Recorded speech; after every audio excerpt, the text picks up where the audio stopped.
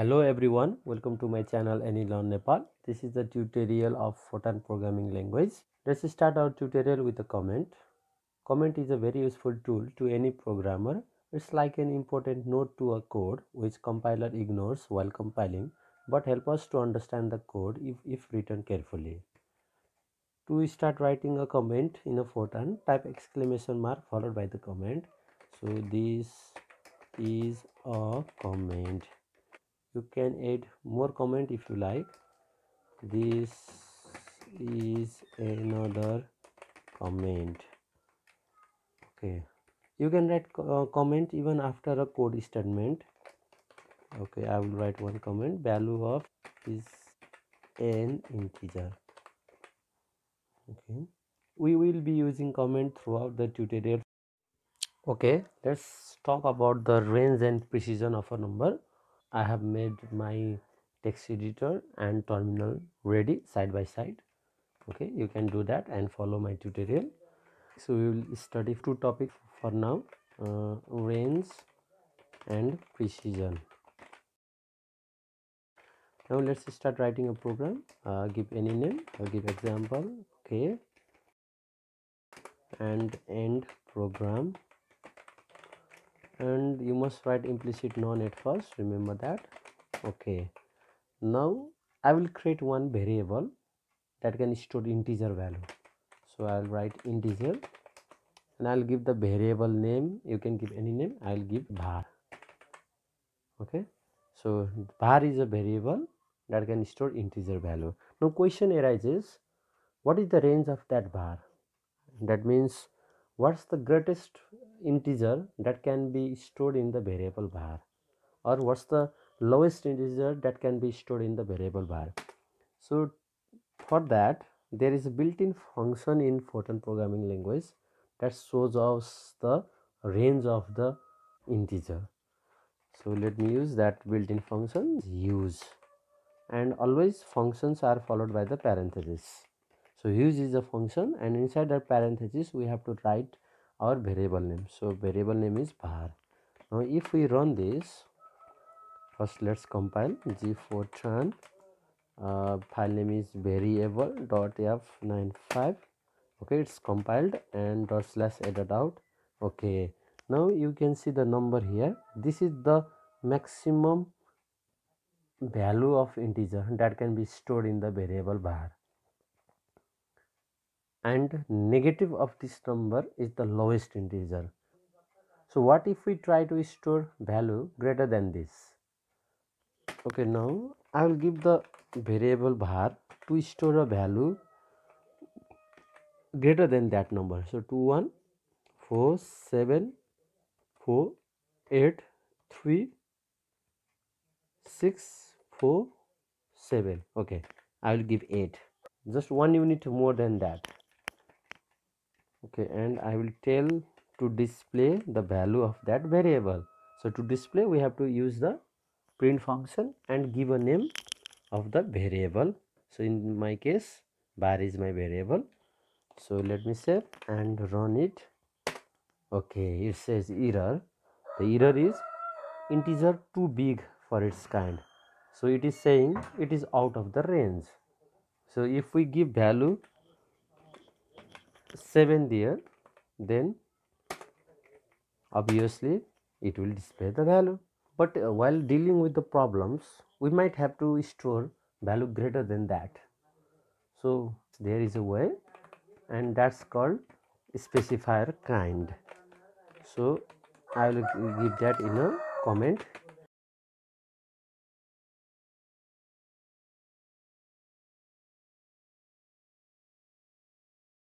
So I will give kind 8. Okay, I want to display the use function, use, and I will give var. Okay, now let's see. Now it is showing very big number than the previous one. We just put kind is equals to 8. That means number of bytes for the memory to allocate for the in value. So if I give kind equals to 8, that means I give 8 bytes of memory for the variable var, and it can store greater number than the previous one. So I can change the 8 to a 16 and see if it can store greater than that. Okay, now you can see the use number by giving the kind equals to 16. Now let me show you one example with all of that.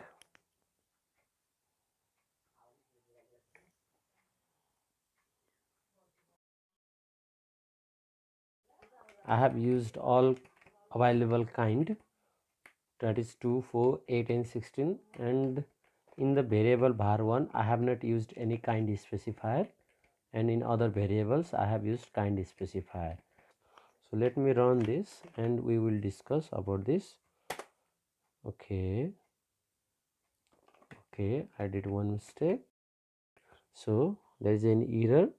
It says var has no implicit type. That means this var is not declared. And compile again, then it runs successfully. Now you can see var1, that is var1 is just an integer, and that is the range. If we give kind equals to 2, var2 range is this very small. So if we are dealing with the small number, then we can write kind equals to 2 specifier, so that it allocates small memory for the var2.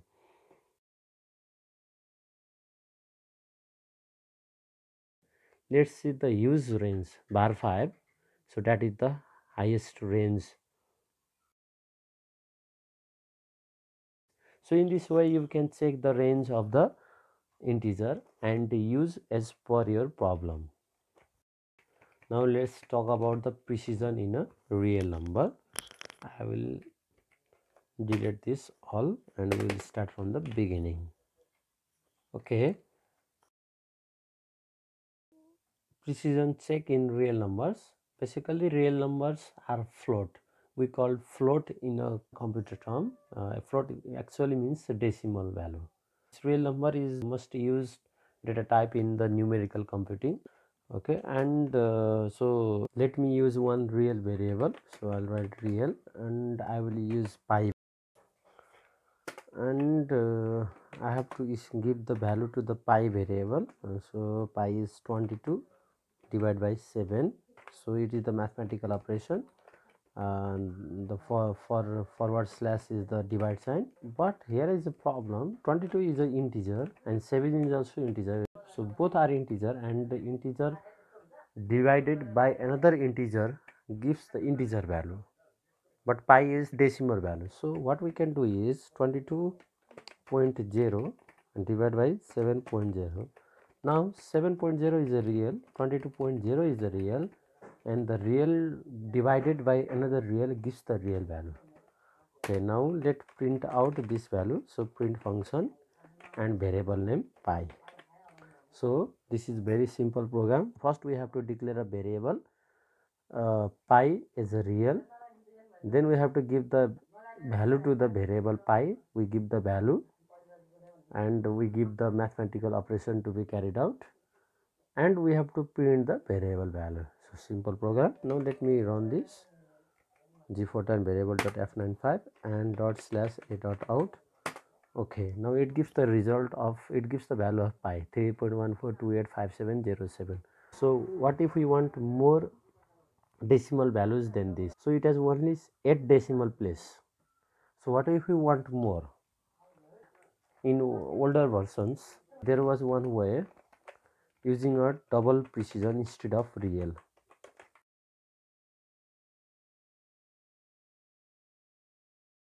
Okay, see, it gives the value of pi but in more significant digits. Now we have a kind specifier in the integer to check the range. Like that, kind also works in a real. So I'll write real and instead of double precision I will give the kind specifier. I will give 8 here.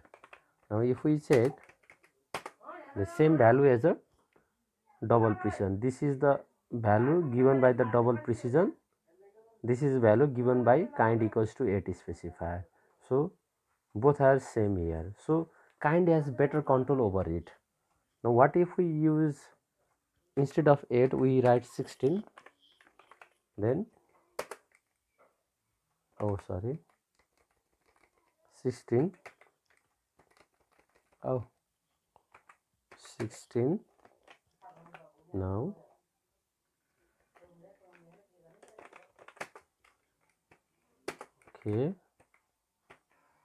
okay, now we get more values after that.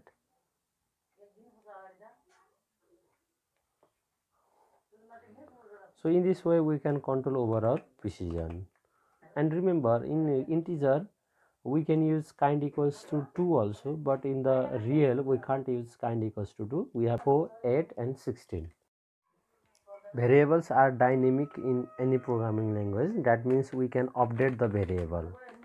So let me use one example where we give one value to the variable at the beginning, then we change the value of that variable. So we first thing program, and I'll write example and in program at last, then implicit none as usual. I will store integer value to the variable a. Okay, now I will give a value as 6.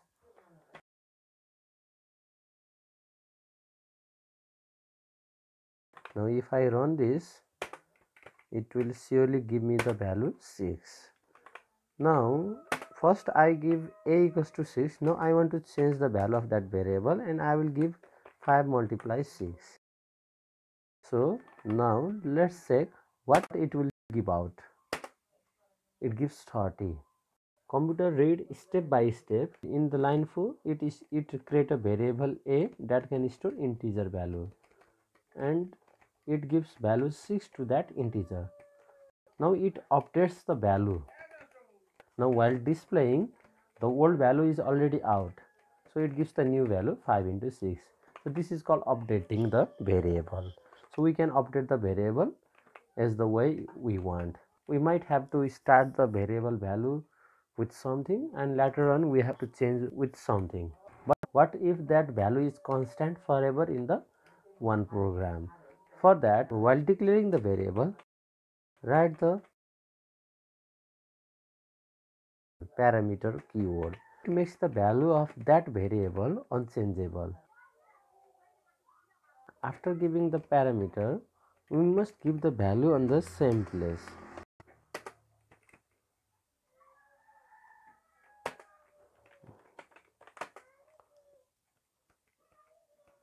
So G Fortran, and if we run it, it appears okay. So remember, if you want a constant value to any variable, give the parameter keyword while declaring and give the value on the same place. So this way we can make the constant. Okay, this much for this video. If you have any question, write down in the comment section below and we will continue in the next video.